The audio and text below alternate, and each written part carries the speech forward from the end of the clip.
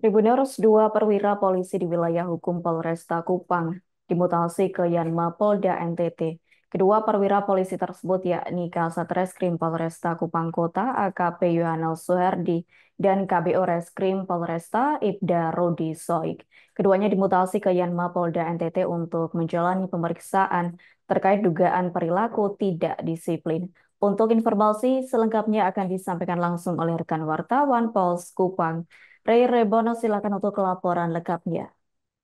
Baik, terima kasih rekan Adila. Selamat siang Tribuners dari Kupang, Provinsi NTT. Dapat saya laporkan bahwa Kabitumas Polda NTT, Kombes Pol Arya Sandi mengatakan mutasi dalam tubuh Polri merupakan bagian yang biasa dalam upaya penyelenggaraan organisasi dan pembinaan karir para personel.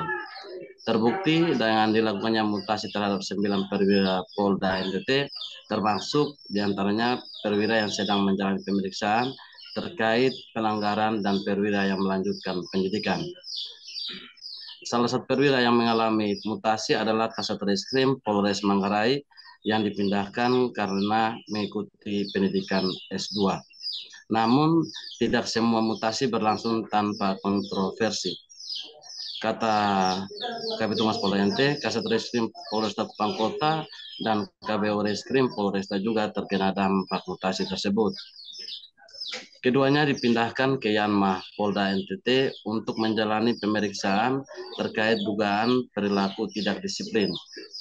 Insiden itu sedang ditangani oleh Propam Polda NTT setelah diketahui bahwa yang bersangkutan berada di tempat karaoke saat jam dinas atau jam bertugas.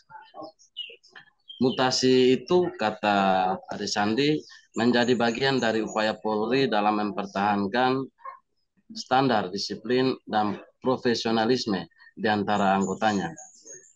Keterbukaan dan transparansi dalam mengelola kasus seperti ini merupakan langkah penting untuk memelihara integritas institusi kepolisian.